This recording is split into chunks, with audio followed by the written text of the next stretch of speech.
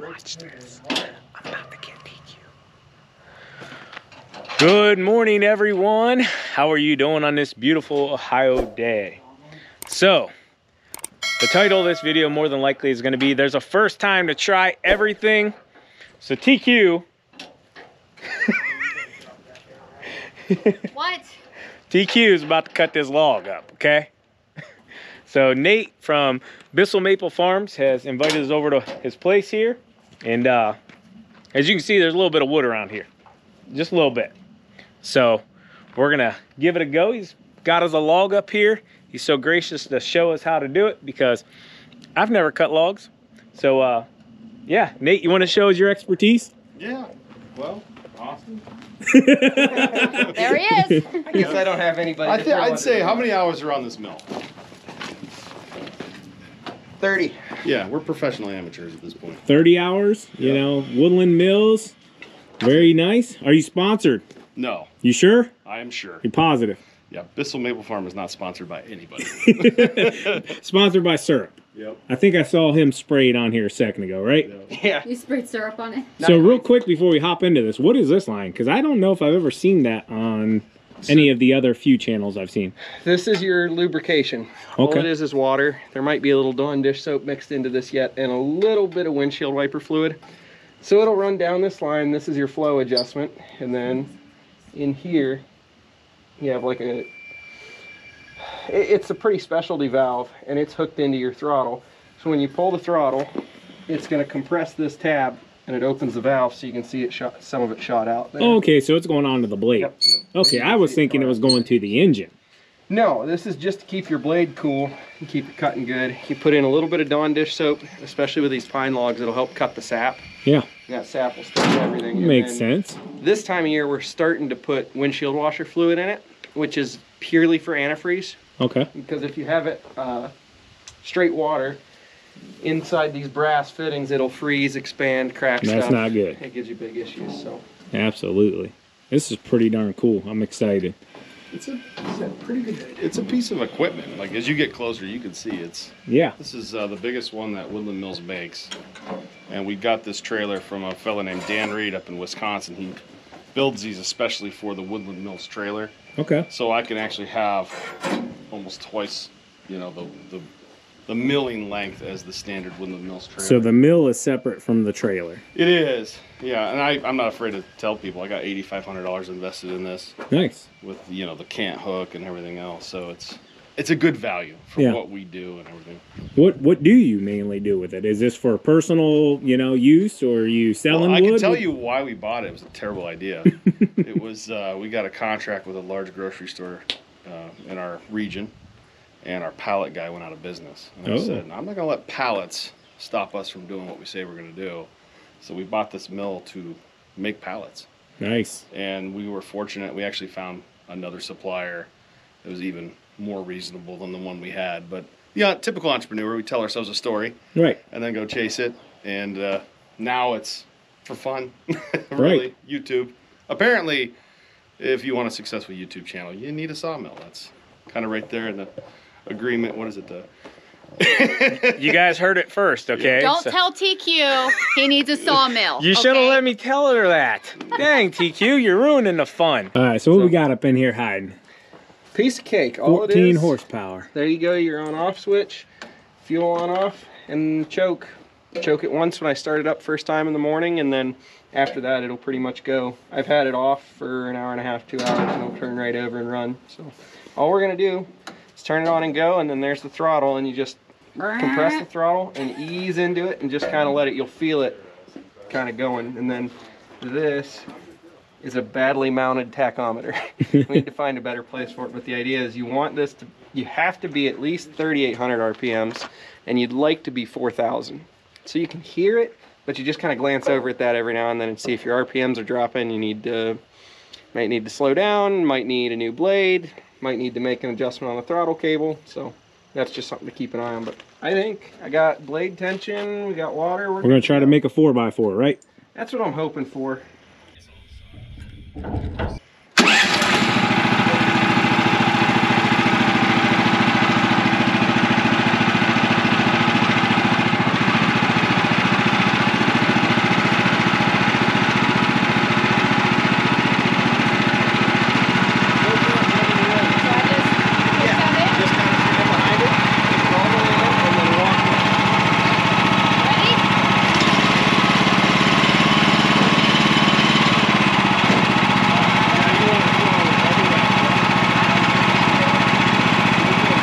goose, TQ.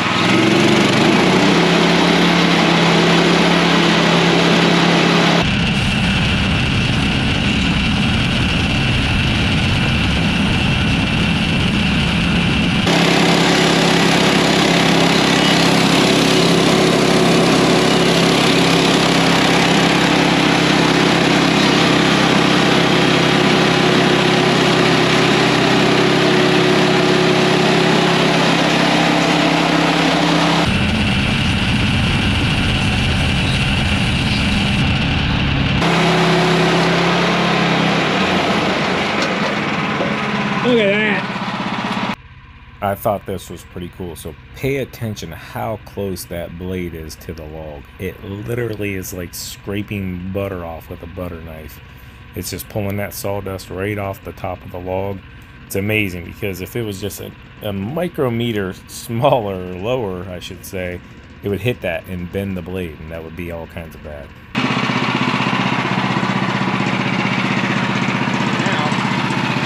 Got the slab on. The next thing is what they call flip. That's two live edges. You take the live edges off, and it'll be this one might be on. But we've got a ruler up here. So this red line tells you how far the blade is off the bunk stick. So all I'm going to do is drop it down 1 inch. So it's 9.5.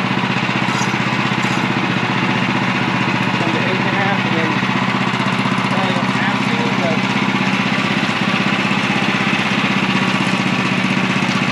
that'll be the end. There we go. Let it rip.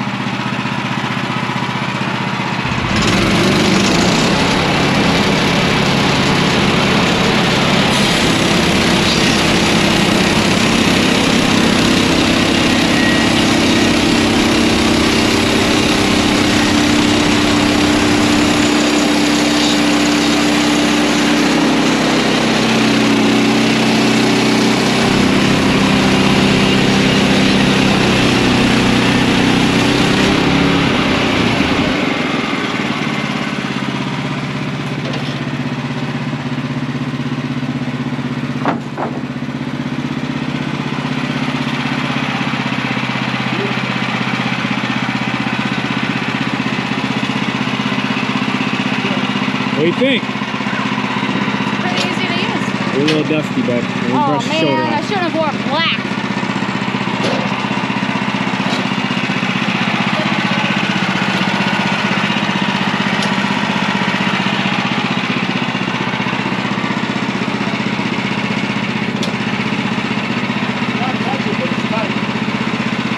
So all we did is we made one flat side. I flipped it over so we know we'll have two flat sides. Having flat wood's important.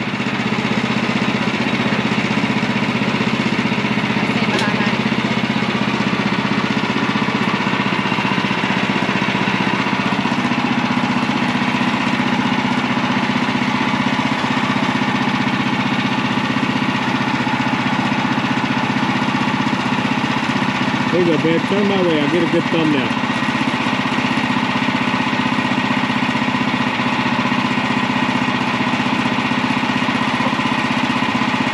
There you go.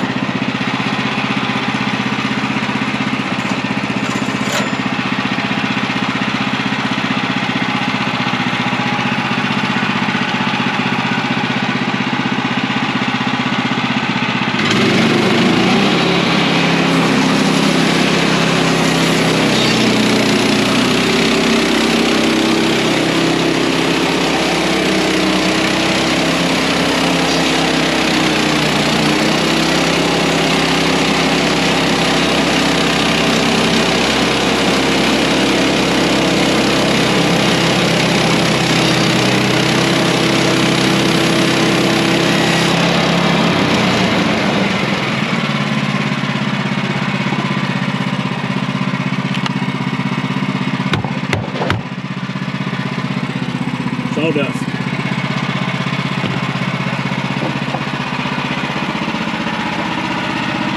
oh yeah.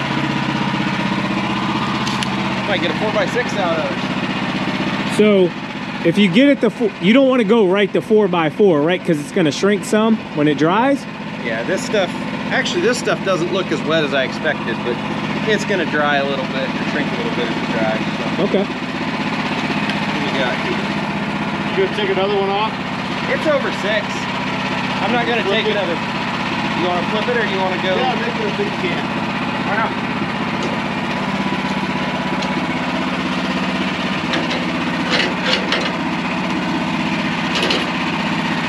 So those just kind of hold it in place. Yeah, those are called log dogs. Squares on the table there.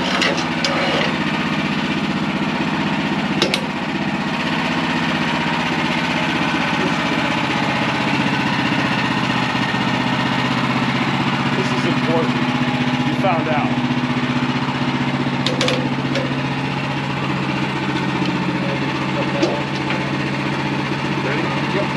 So what they're doing is squaring the log up because they know the top plate that they already cut is flat.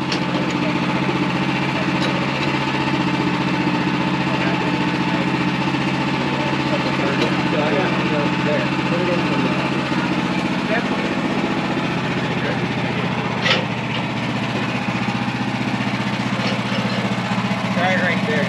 It'll fix itself. Almost. Here, just put a square. I'll get it from there. I'll get it.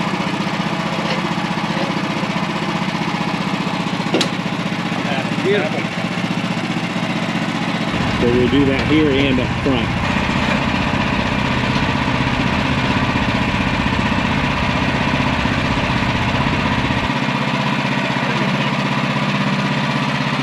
Good enough.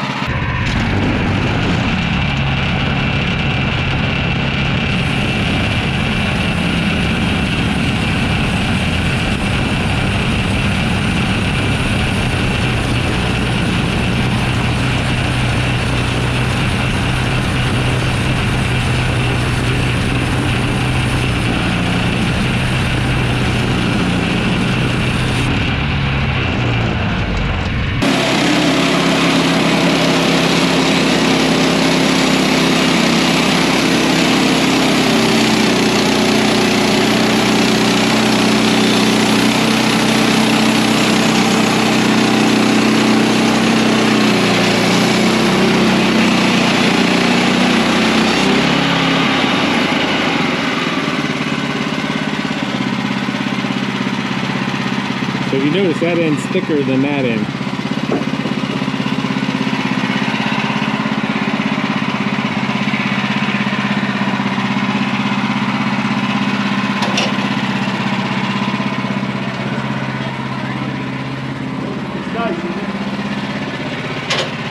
Maybe a little rounded down here, but not really good with rounding. Do you I need always that? want to make sure this is clean. So these pieces right here will hold it.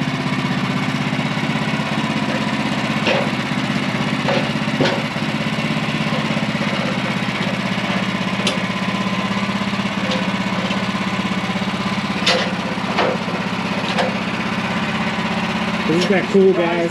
You're literally taking a tree that's been growing and now going to turn it into something that's usable. Yeah, you just slow down. And when you exit, That's pretty darn cool. And really got the wheels up here spinning. So I don't know if it would be something I could justify using a lot, but I'll tell you what, this is pretty cool to be able to make your own wood, I guess you could say. Build your own structure. They built all this, but the metal roof out of that.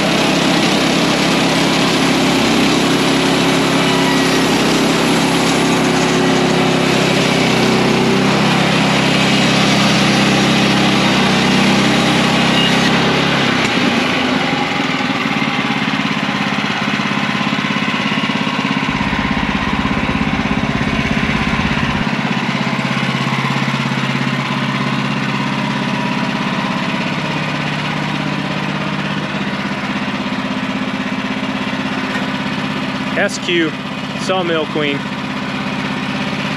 I'm digging it, guys. I am, and I haven't even ran it. Like, TQ kind of stole the show on this one, I ain't gonna lie. I kind of did that myself though, because I was supposed to run it. And then I was like, you know what, I'm gonna joke with her. She's probably not gonna want to do it. And she wanted to do it. Now I ain't gonna get her off of it, you know what I'm saying? So, shot myself in the foot with that one. But there'll be plenty more opportunities, right?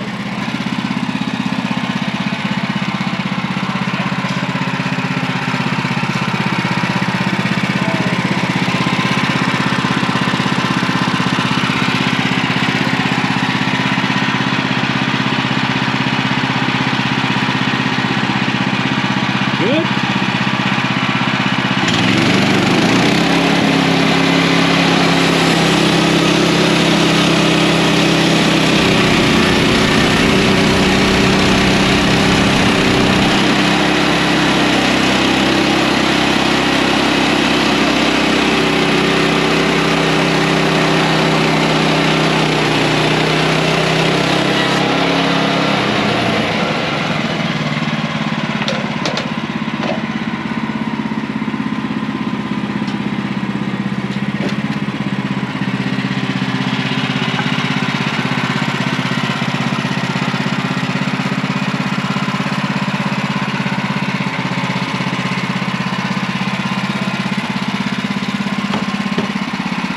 Are you guys doing anything with your shavings, or are you just tossing them? A guy comes and gets them for horse bedding. Oh, okay. So at this point, you got options. You could make framing lumber. Right. You could use So- this as a support.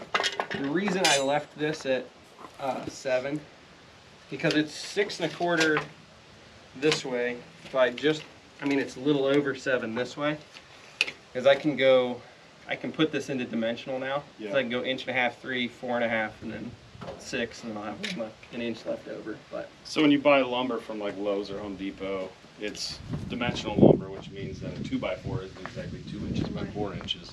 It's 1.5 inches by 3. So oftentimes, like when we built the trusses on this, those are a true 2" by 6". So when you're milling your own lumber, you can go a little bit heavier and have a little bit more strength. Right. You know, or if you're building something lightweight, you could do, you know, there's oftentimes that's all dimensional. So Austin will mill. all the 2x4s over there are 1.5" by 3. The 4x4s are true. The stuff in that pile is all goofy. They used to actually make lumber true though, right? They made it 2x2, 3x3, whatever, 4x4, and yeah, kind of got wacky. Kind of like some of the engines did there for a little while. If you guys remember, they were putting certain horsepowers and they weren't true to that horsepower, and then they had a little lawsuit and got that all figured out, and yeah, so Yeah, certain horsepower to RPM or something like that. Yeah. or- you know, it gets all kind of wishy-washy, but So we're just gonna build, one of the things Austin and I have to do before maple season is, you saw those shiny sap tanks when you pulled in? yeah.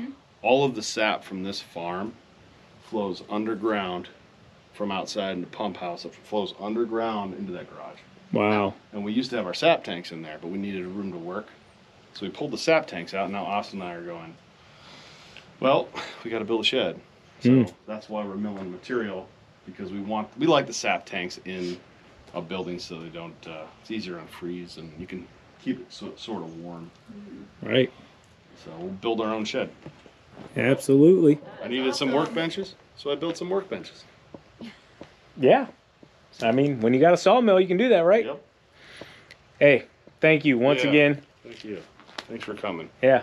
She should be thanking you as well. Thank you for milling. Thank you for putting in the hard work, Awesome. also tuning You're in. welcome. Austin is replaced. And there you go. And good job, Good job, TQ. Austin. Thank you. Thank you for being the model for the sawmill for the day. SMQ, Yeah, there you go. Sawmill Queen. I like it. I already talked to him about it. It's going Okay. straight to her head, guys. Somebody tell Spencer that I need a sawmill. Oh gosh, we're not even sorry. I'm ending the video. Cut. Bye.